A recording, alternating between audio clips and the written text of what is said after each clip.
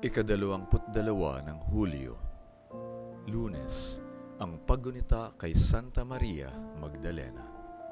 Ang mabuting balita ng Panginoon ayon kay San Juan. Sa unang araw ng Sanlinggo, maagang nagpunta sa libingan si Maria Magdalena habang madilim pa. Nang makita niyang tinanggal ang bato mula sa libingan, patakbong pumunta si Maria Magdalena kay Simon Pedro at sa isa pang alagad na mahal ni Jesus. Sinabi niya sa kanila, "May kumuha sa Panginoon mula sa libingan at hindi namin alam kung saan nila siya inilagay." Nanatili sa labas ng libingan si Maria na tumatangis. Habang tumatangis siya, yumukod siyang nakatanaw sa libingan. At may nakita siyang dalawang anghel na nakaputi na nakaupo. Nasa may ulunan ang isa at ang ikalawa na nasa may paanan ng kinalagakan ng bangkay ni Jesus. Sinabi sa kanya ng mga iyon, "Ale, bakit ka tumatangis?" Sinabi niya sa kanila, "May kumuha sa Panginoon ko at hindi ko alam kung saan siya inilagak." Pagkasabi niya ng mga ito, tumalikod siya at nakita niya si Jesus na nakatayo. Ngunit hindi niya nakilalang si Jesus iyon.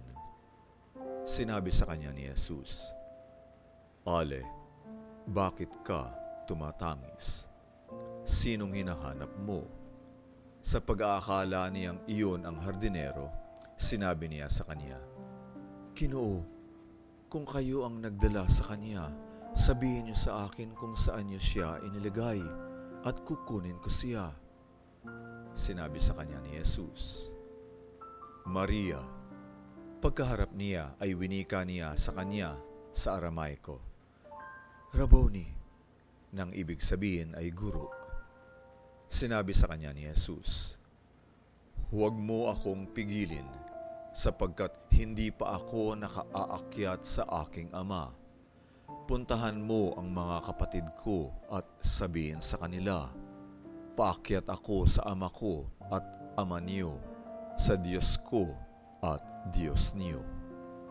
Pumunta si Maria Magdalena na nagbalita sa mga alagad, "Nakita ko ang Panginoon at ito ang sinabi niya sa akin." Ang mabuting balita ng Panginoon. Pagsasadiwa, sinabi sa kanya ni Jesus, "Maria." Pagkaharap niya ay winika niya sa kanya sa Aramaiko, "Rabboni," na ang ibig sabihin ay guro. Kabilang si Maria Magdalena sa grupo ng mga kababaihang sumusunod kay Jesus. Tagabayan siya ng Magdala at sa Ebanghelyo inilalarawan siya bilang babae na mula sa kanya'y 7 demonyo ang pinalayas. Masalimuot ang naging buhay niya at halos mawala siya sa katinuan hanggang makilala niya si Jesus at tinanggap siya sa grupo ng mga kababaihan at mga alagad. Itinuturing si Maria Magdalena na apostol sa mga apostol dahil siya ang unang nakakita sa libingang walang laman at unang nagbalita tungkol dito.